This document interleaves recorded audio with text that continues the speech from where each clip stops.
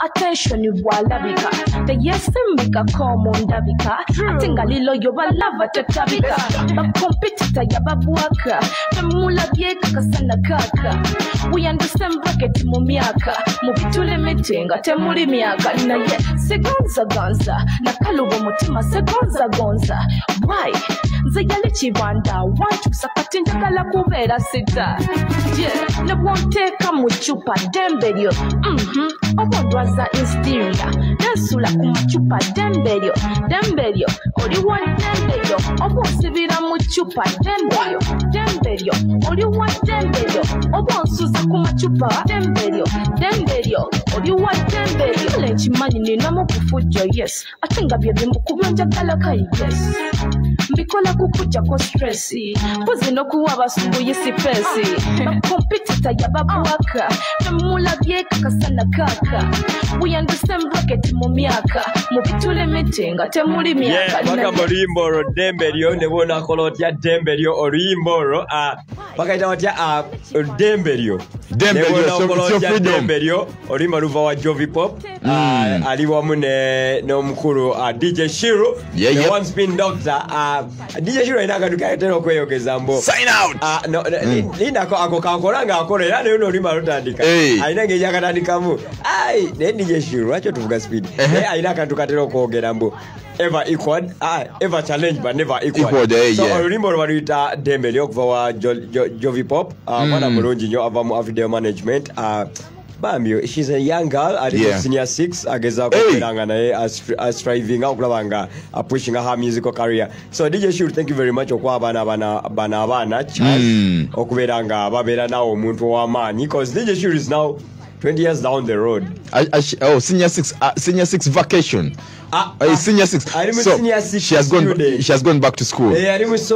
So she's now reading books. It's a great morning. 97.7 Record FM. Brandon Shaf Gemania. Ambanega sekone mganda wange Isaac.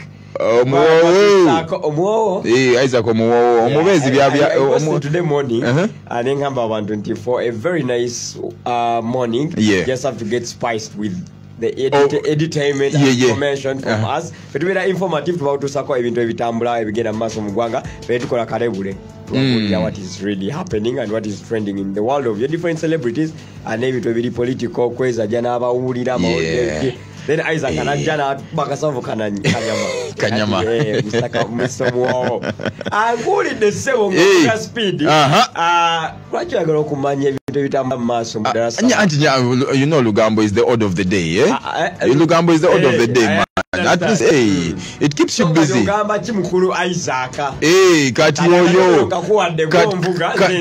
kati oyo so people batuuliza kubango inacho agalo kumanya about your different celebrities always let me know. Keep us posted. Get in touch with us. Record FM pages. We take a chibuzo cho. I'll be here to answer. Cutting now, Joe. You know, was it yesterday? Yeah, yesterday I saw some thingy come through. I saw some story about our Tanzanian guy. You know how Diamond Platnumz is, Diamond Platnumz and Zuchu. You know Zuchu is signed under Diamond Platnumz record. What record is that?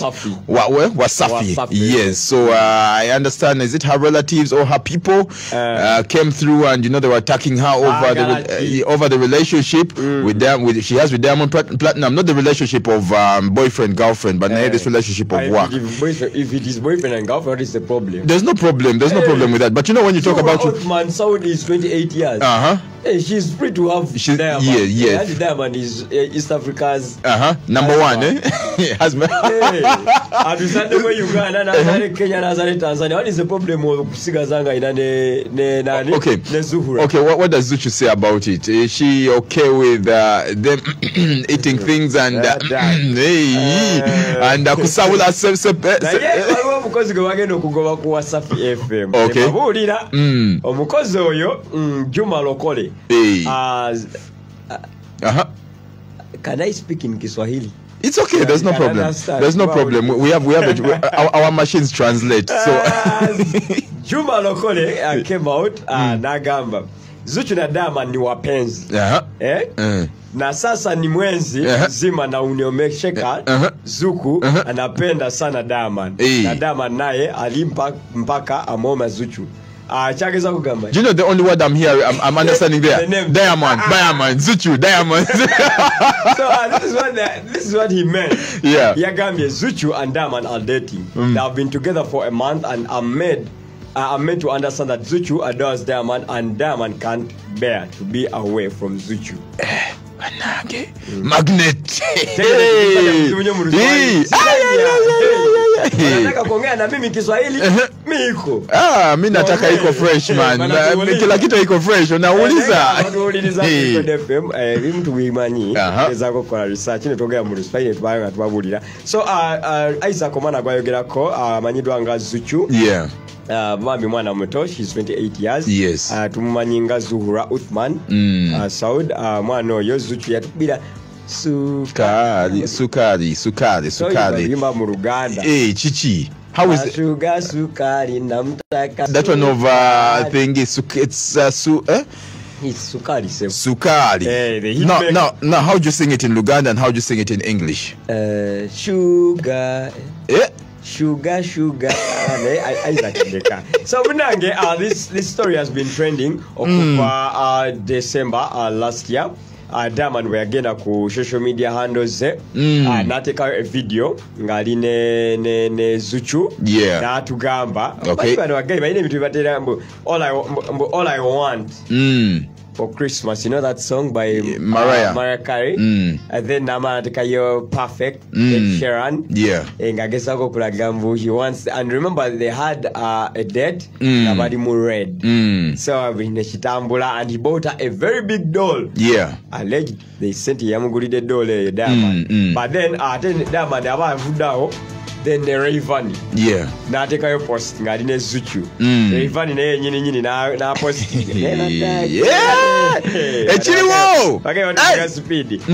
You know a word in Swahili called shame? Shame. And that is a short ubobo temieko ngabona gamba mupenzi. Yes, mupenzi. So shame mu Swahili kigwayo shemeji. Shemeji means in-law. So Rayvani yabudeyo yavayo na postinga him with Zuchu na tekako shame. Shemeji. Meaning in-law. So Rayvani wabanga kale relationship ya with Diamond that so that close is equivalent to brotherhood. Brother. So abanga gamba anti Zuchu in-law wawe. So munange family ya Zuchu yavudeyo. Mami yasose. Okay. Naga bino sibitegera. Eza kwagala musajja ono nga ayiri. Soko binsomese bulungi. Musajja ayiri musajja azadde mu Uganda. And Kenya, South Africa. Najayo Zari. Nagende Tanzania. Najayo Mobeto. Nagende Kenya. Kwegamba. Oyo guy mugaga mu baana. Mugaga mu baana. That is what they call child space. Diamond as I respect my brother. Child spacing. That is child spacing. Yes. And every day that is what is happening between Zuchu and Diamond Platnumz. But then Bawakana. It's not true. Yes. So the boss were Diamond, boss was Zuchu. So they were in a relationship, very intimate. It's just boss and employee. So Juma, we hope it stays there. Manga, the other one, he cannot keep his inside, Okay. Juma Lokole. Okay. Neda siso, I can't kulumba boss.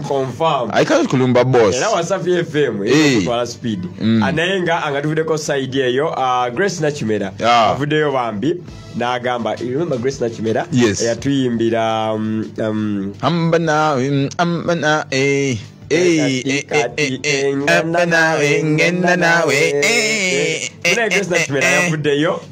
support of Ugandans ngabasaba bana basonyiwe Judith Babirye. Okay. Nagamba, there is this saying in the story mu Bible, there is abali bagalo kuba omukyala yali malaya. Jesus nabagamba nti atakikolangako yabakola ki yabakuba mune ejinja. So Grace Nakimera yavudeyo nagamba bambi let's embrace okusonyiwa abantu omuntu obanga avuddeyo n'asaba okumusonyiwa. Let's forgive her than okubeera nga mumurostinga with all her bad history, sinful history. So nagano mumuleke na ate Grace Nakimera. Yeah. In support of Susan Makula. Okay. Hey. Okutwala omukulu wa gundi. So I don't know ye kyabasomyeko Bible bwe mugamba. But that Grace Nakimera for you. Netu nakyamukolera, that is her. Yeah. Munange. Omwana ono yayimba kayimba. You know Fiye Mutoni? Fiye Mutoni. Yeah. Mukazi wa MC Cats. Yazala omwana omulungi ennyo ne MC Cats. Beautiful young girl. Munange Fiye yavuddeyo n'apostinga. Nagamba yes. Yeah. Said yes. Yes. With a ring. No musajja nga mubise face. Yeah. Yeah. And you know they had issues with MC Cats. Yeah. Twasuka tubalabako ku Waikiki. MC Cats ne bagamba nti Fiye yamutomedde.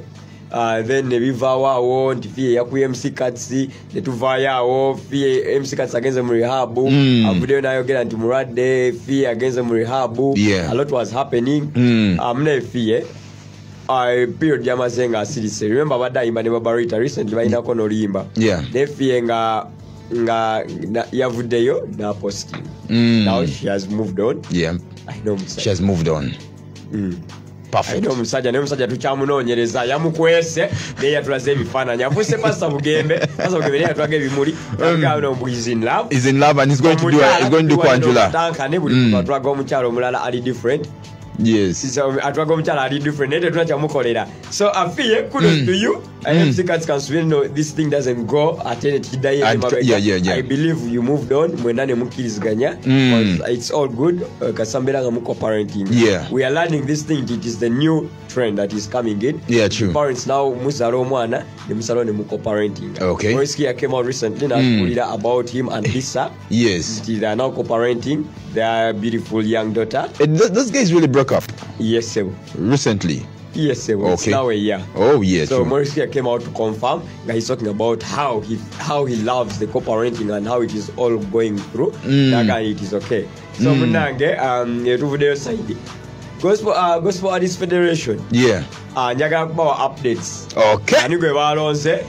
Fina abesimbyewo kwabadeko mukulu King Grizzly. The king of radio. Yade simbyewo ne Dr. Nani and Ninas. Nenga balondede mu bifo bibiri. Okay. Balondede Mbale ne Makerere. Paka nakati bakyabala bululu, they are combining okulaba nga bafuna president owa Gospel Federation. Gospel, yes. Jukira Gospel Federation gundi Federation of Gospel Artists Federation ya weno ebadde kulemberwa mukulu Wisdom Kaye. Wisdom Kaye bamulonda last year. Yes. Tamaze ku myaka ebiri kubanga tamu ya myaka 3 ya resigning. Okay. Bwe ya resigning in period of 2 weeks ne bategeka okulonda okwabaddeyo yesterday. So agamba mbu yavuddeyo resigning simply because he wants these people to take over. To take over, yes. He wanted to give them a chance. Gospel Artists Federation. Yes. King Wiz tayimbangako. Nedda, he has never. Tayimbanga. Nakolako naye eri ku gundi. Tayimbangako. Yes. Dr. Ninas aina studio. Yeah.